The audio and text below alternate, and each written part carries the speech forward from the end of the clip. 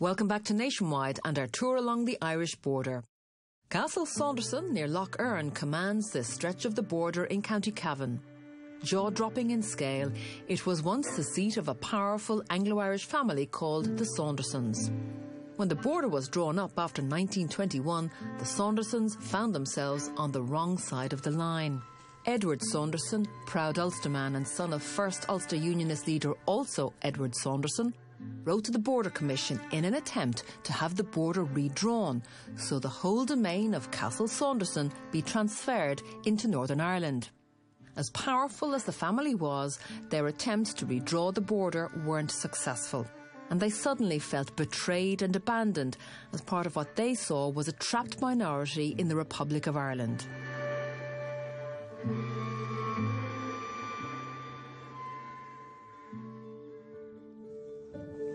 Next, I'm following the border into the water. Here in Lough Erne, it's a challenge to keep track of it as it twists around endless islands, coves and inlets like some sort of maze.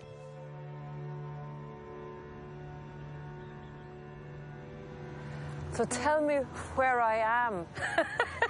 Please, help me. You are right on the border. The Republic or Northern Ireland? Yes. That's not an answer. How do you draw a line up a water? Well, the river is the border. The river is the border, but is the river the border, or is the line up the middle of the river the border? Right, but that's the Republic? This is the Republic, and this is no. the Britain, Northern Ireland. Okay. And what about, would this have been a busy area, you know, when smuggling was Absolutely. A part of life here? This was the smuggling route for cattle. No way. Cattle were brought down the old slipway there and swum across the river and into the north, where they could head for the road and head for the markets in Newton, Butler, Lissenskey and further. Because it's a narrow point. It's a narrow point, and it was a quiet, remote area. You would see where heavier things like washing machines and electrical goods were dragged up. No way. Boxes of alcohol, obviously. Back in my father's memory, tea and butter in large quantities, going back into the war, the emergency, depending which side of the water you're on. Okay, once again, we are... Where? I'm crossing the border right now? Well, no? Yes? Yes, you have the north here, but now you have become the north here because this little hole in the reeds marks the border. So you pretty much know the wiggles, the squiggles, the meandering ways of the border around this neck of the woods. I hope so, but it was always possible to get it wrong. And to be caught in the wrong.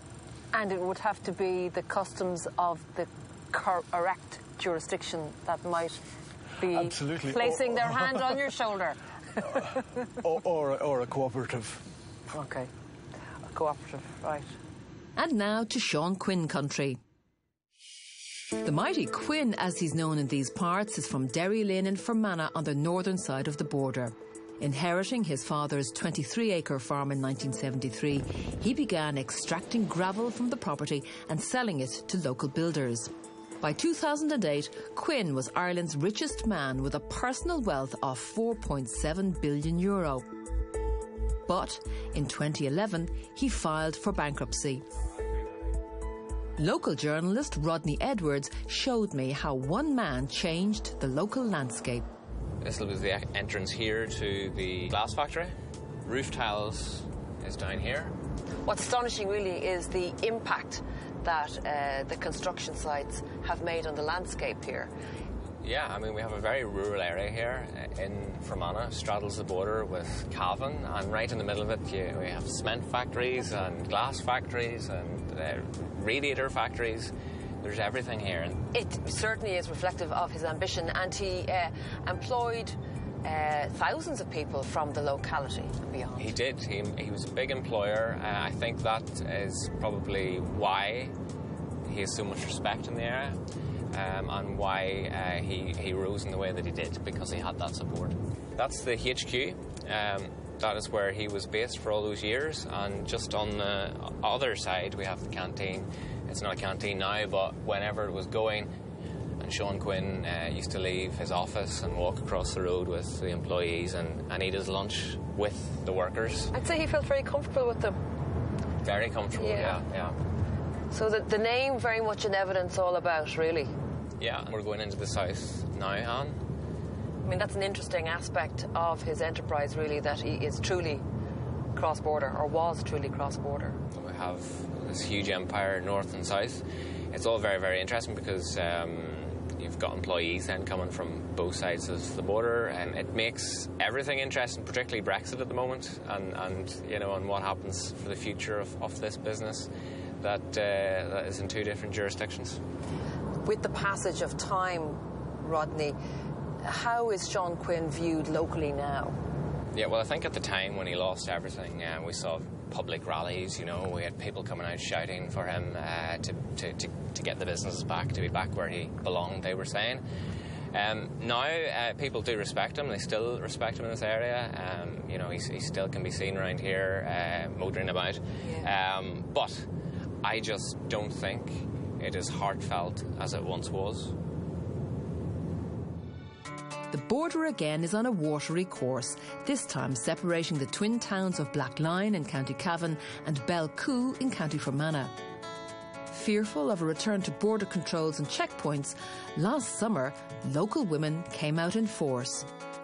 Their colourful art installation caught the eye of passers-by, and images of Soften the Border went global. Women from the two villages on either side have made cushions to soften the border literally. And local artists have made their point. They want this border to stay just as it is. Well, the women were brilliant. They engaged and, you know, we drank tea and we talked, and it was through that conversation I realised there really is quite a strong artery, you know, from one side of this village to another. And that kind of natural human interaction and the kind of the problems that we all face, the challenges that we all have on a daily basis, I think from a female approach, it was quite practical. Do you think projects such as your project, which caught the public imagination, can affect a kind of change or a change of people's perceptions? Well, I hope we affected some change in the kind of greater public's perception through the media coverage, but locally, we proved that there was an enormous amount of kind of interaction happening anyway. I think that's happened in the last 20 years. I mean, this would have been a no-go area. So it was actually very encouraging to think that the peace process has at least had some effect in small rural communities. Leitrim is the most thinly populated county in the country, with the most recent census recording a population of 32,000. The soil is poor here and difficult to farm. Tax incentives in the 1970s resulted in huge swathes of the county becoming covered in forest, and that's still the case today. Kilty Clogher is my next stop, where I'm greeted by its favourite son, Sean McDiarmid, one of the leaders of the Rising, and Susan Carton, who voices local concerns regarding the forest. We have this sense of an encroaching darkness coming, really. It's very difficult to live in a place that has blanket forestries all around. So there is that sense that the life is being sucked out of the county and it's being replaced by trees and by Sitka spruce, not our native trees. Yeah. So it's a sad situation, really, and we hope we can do something about it. And you ran into problems here in the town last year when you were on the verge of losing your school due to population decline, but you took a very radical approach in trying to address that. We did, and it really became apparent that the school was in danger of closing. We were down to less than 15 pupils, so we got together with the community and just figured what on earth we could do in 2 short months. So we figured we had social media on our side, and we figured that we had an active community and a very talented community who could come up with a campaign to do it. And what were you looking for from the public? Families. Right. Children. Yeah. We were short of saying we want your children. We figured there was at least 1 or 2 families in the country who had thought about a country upbringing, and if we could just reach out to them and get to them and tell them what we had on offer. So the campaign took off, and I think we have had in excess of 300 inquiries. We offered them a night here in the holiday centre to come and stay and just have a look around and meet a few people. 6 families moved up then in August, made the jump. What an achievement for such a heartfelt plea in such a short time. Absolutely, we were overwhelmed with the response, really. My last stop on land is Garrison, which sits right on the northern side of beautiful Loch Melvin. And this lake, renowned for a unique range of plants and animals, is too tempting to resist.